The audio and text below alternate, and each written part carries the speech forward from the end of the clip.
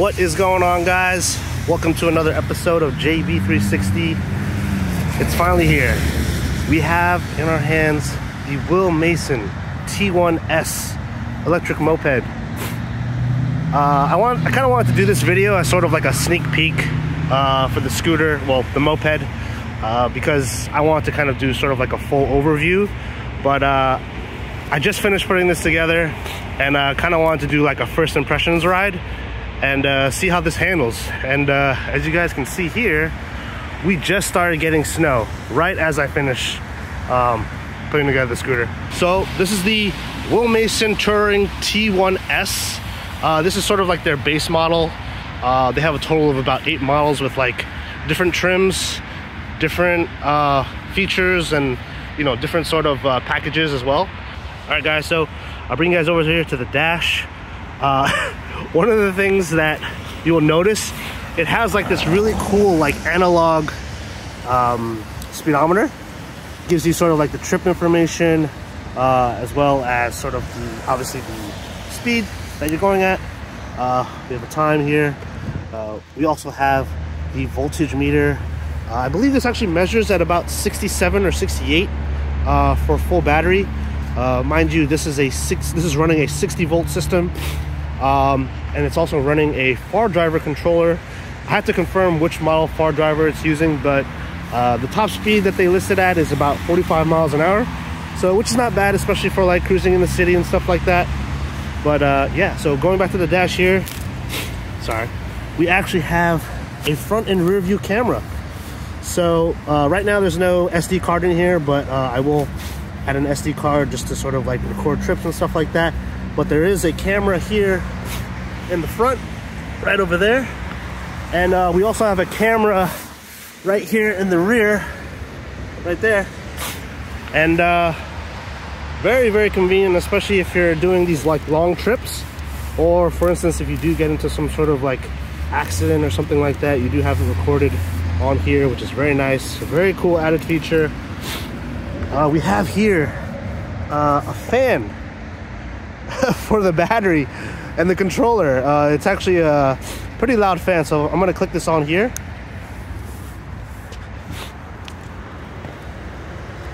And I don't know if you guys can hear it, but the fan is located right there, and it's currently running. It's great to keep your battery cool, especially for long trips and rigorous riding. So I'll turn that one off for now.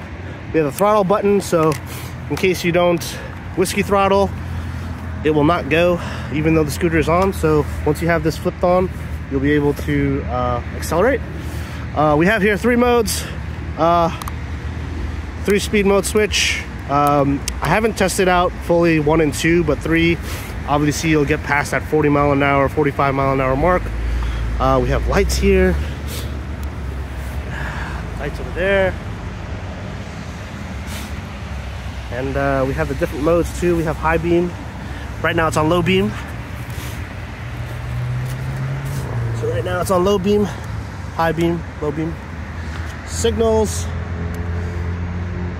And you can't hear it now, but it actually has like a sort of like loud click, which is a great indicator, because you know, a lot of us, especially as PEV riders, we have our signal on. Dude, I never remember to turn it off. It's hard to notice unless you're like looking at it from the front, but I think that's pretty cool.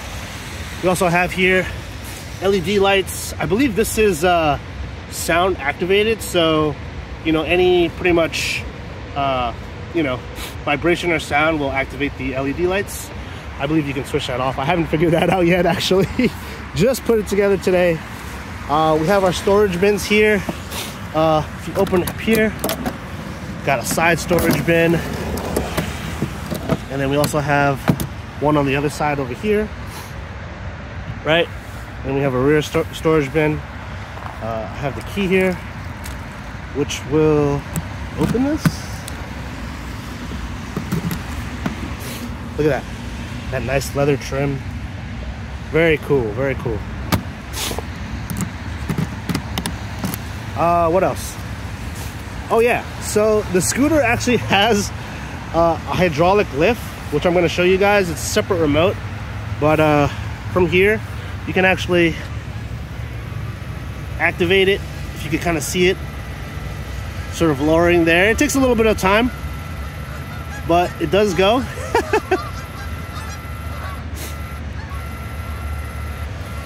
Now check this out, guys.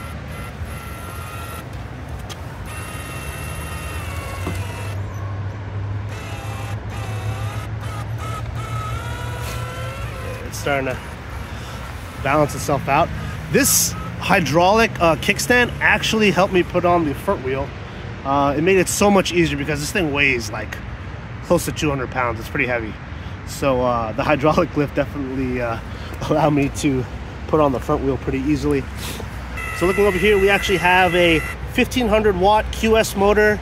This actually has a custom QS swing arm over here, as you can see. Custom for the specific dropout for the QS motors. Got the beefy suspension in the back. Signal lights on the left and the right here. You have a brake light right over there. Sorry again for the rain, guys. This was like the only time I could really do a little first impression on the scooter. So we got the fairing here, the cover, and this is also, I didn't mention it here before, but this moped slash scooter is equipped with Brembo brakes on the front and the rear. As you can see here, we got the fish tank reservoirs on both left and right side. And yeah, I mean, that's really all I can really talk about with the scooter. My next video, I'm going to kind of do more of a in-depth sort of like overview with it, but I just kind of wanted to take it on a ride for the first time, especially in this like kind of crappy weather. But yeah, guys, so let's gear up and take a little ride out with the Will Mason and give you my first impressions of it. All right, guys, well, finally got a chance to ride the T1. Weather's been kind of iffy lately, so I'm glad we're able to finally take it out for a spin. But yeah, guys, this is going to be a little bit of a first impressions video, just to kind of see what we think about the bike, what we like, what we don't like. But I gotta tell you this much, the seat is super comfortable. And I actually don't have an SD card inside the front and rear camera right now, but it's still kind of displaying, you know, kind of what's behind me, what's in front of me, obviously. But if you do want to record, obviously you would need an SD card to insert into the camera. But yeah, so far so good. So actually I had an issue with the throttle a few weeks ago when I first took this out for a spin, and it was okay. I mean, I think it had something to do with the throttle voltage, and also because it was raining pretty bad the day that I did try it out. So I think some of the probably the throttle wire kind of got tripped up with that, but I made sure once we did this video that we had some clear weather and no downpours or anything like that. So, but yeah, the throttle's nice. I actually I went into the far driver's settings, and I'm gonna pass this guy real quick. I went into the far driver's settings and I adjusted the throttle voltage. It was at like 1.4, so I brought it down to like a 0.85, and I changed the throttle mode to eco, and just to, you know, not get any crazy spikes of voltage. So I figured I'd just keep it on eco. The seat is cushy, the suspension is real cushy. It does come with a custom QS swing arm, which is really, really good. Let's see, actually, let's make it right here, just in case we get stranded. We're not too far from home. Yeah, the throttle is very smooth.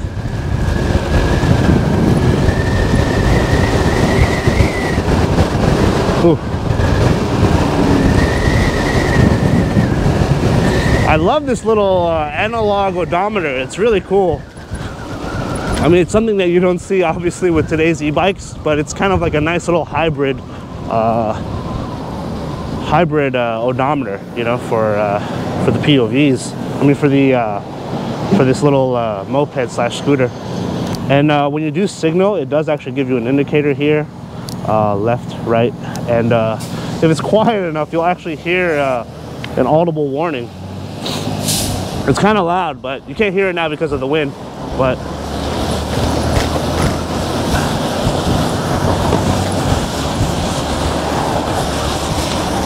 man, there's a lot of seating room behind me.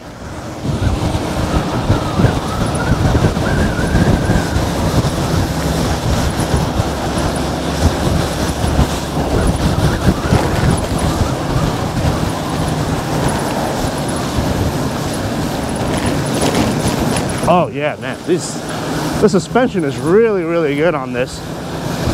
Super comfortable.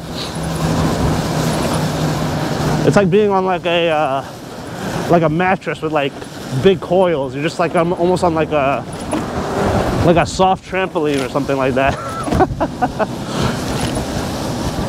And I don't know if you guys saw when I had the bike on, the LEDs are actually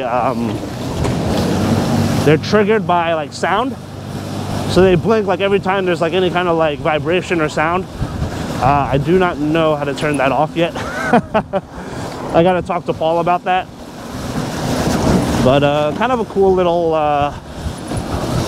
little design feature.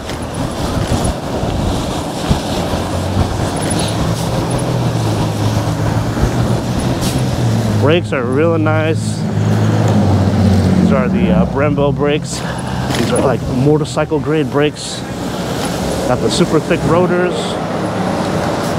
And I feel real comfortable about braking when I need to.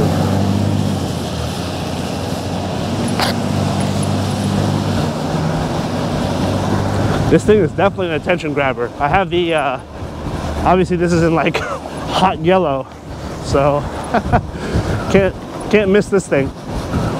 Now, if you're wondering about the height of this, it's actually pretty low. Definitely reminds me of like a Honda Ruckus in terms of height-wise. You know, I'm not used to riding like mopeds and scooters and stuff like that. So the height is definitely low for this size scooter.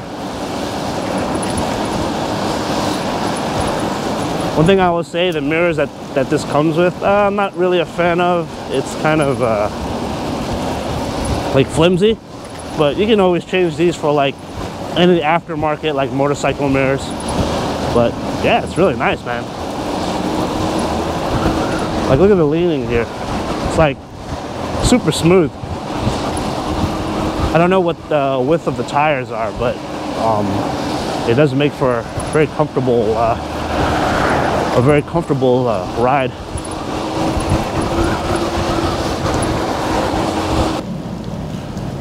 Let's see if I can fit through most of these. I think I can. Oh yeah, I have enough room. Look at that. That's pretty nice, actually.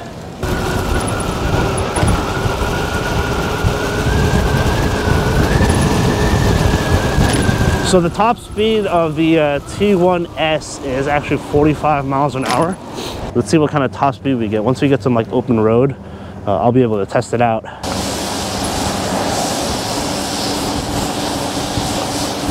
Going up a slight hill here. It handles it with no issues at all. Also, which is nice, what I do like about the T1S is you have the option to actually use these like foot pads here, which are actually a pretty nice size to kind of like rest your feet on. Or you can actually use the middle pad here if you want to ride it like moped style.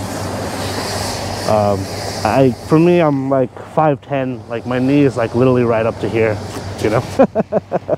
So I do prefer these foot pads here. They're just more posture wise, make more sense for me.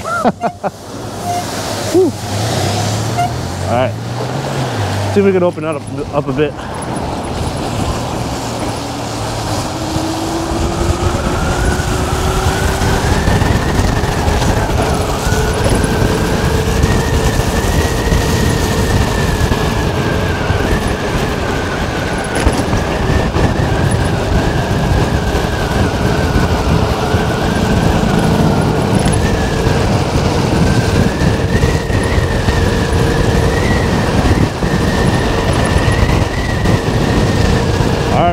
somewhere in the 40s maybe, according to the odometer.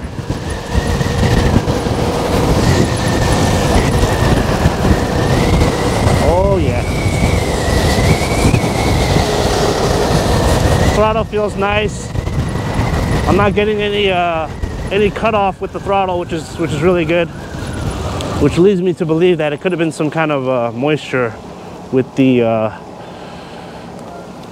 throttle wire. Wow, that's like a real car horn. You guys hear that?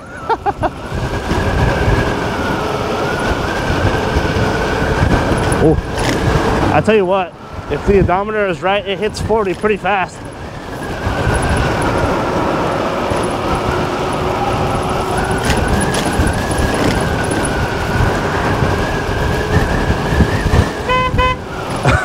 That's pretty good. I like that. That horn is legit, man.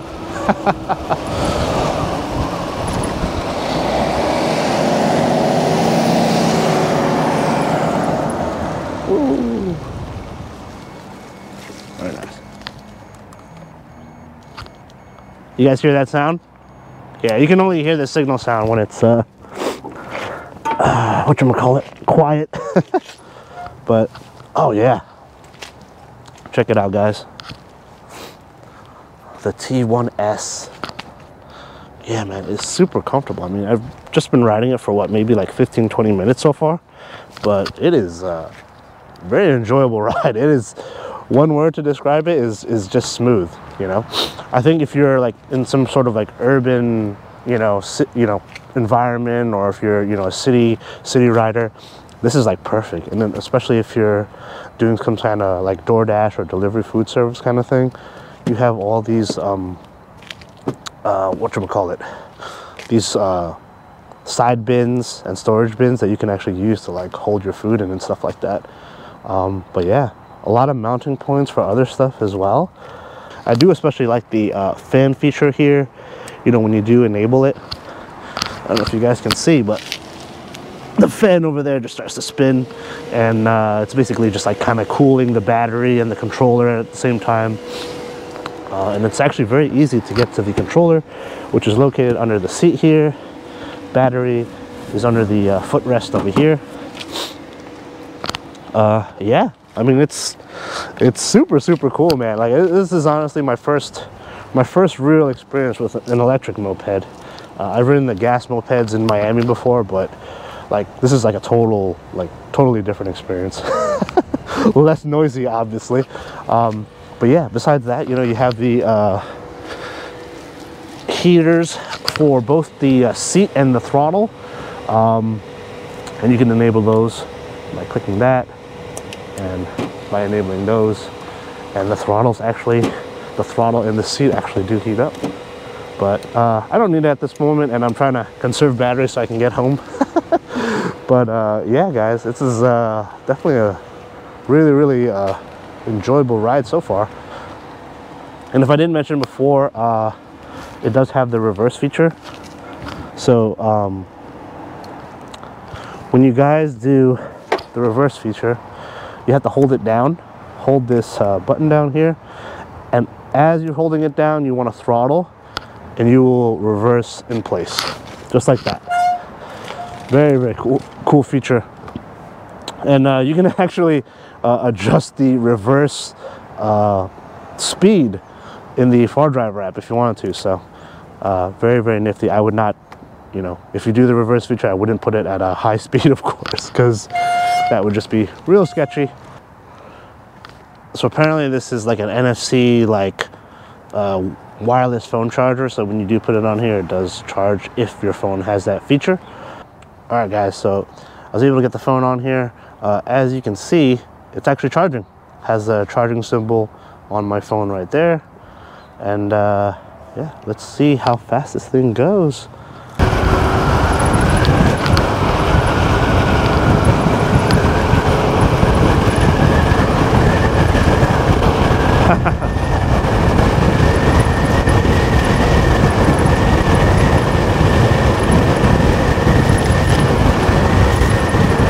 Come on, can we hit the top speed?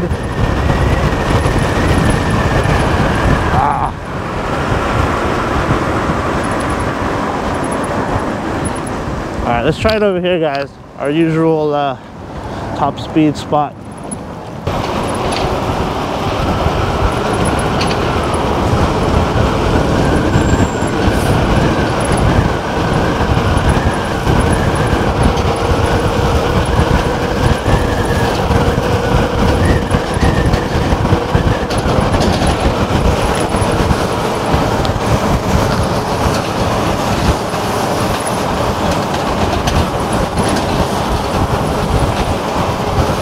Ooh, 41, okay. A little bit better.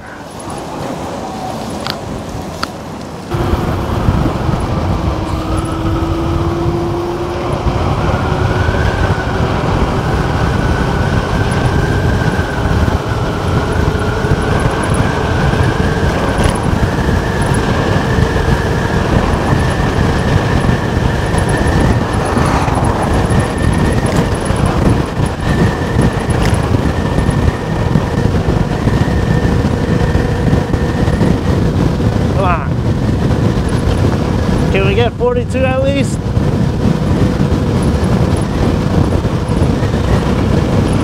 Ah, we are stun locked at 41.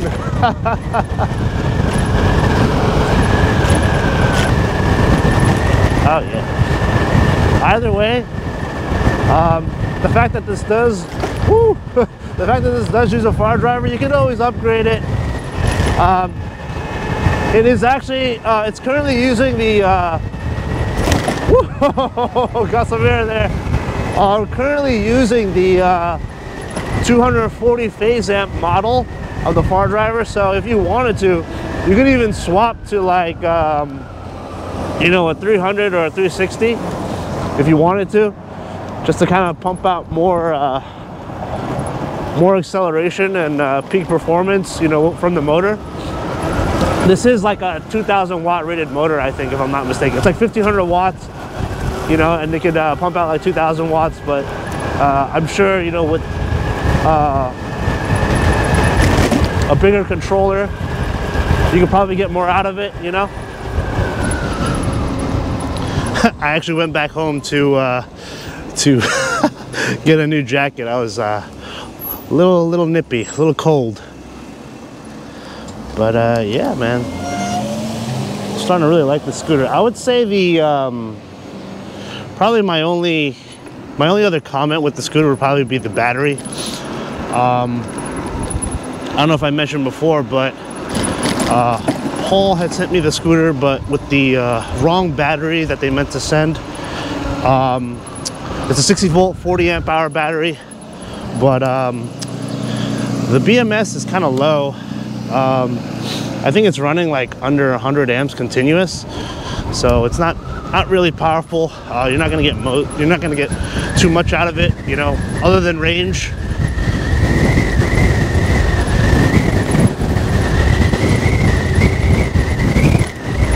Oh yeah.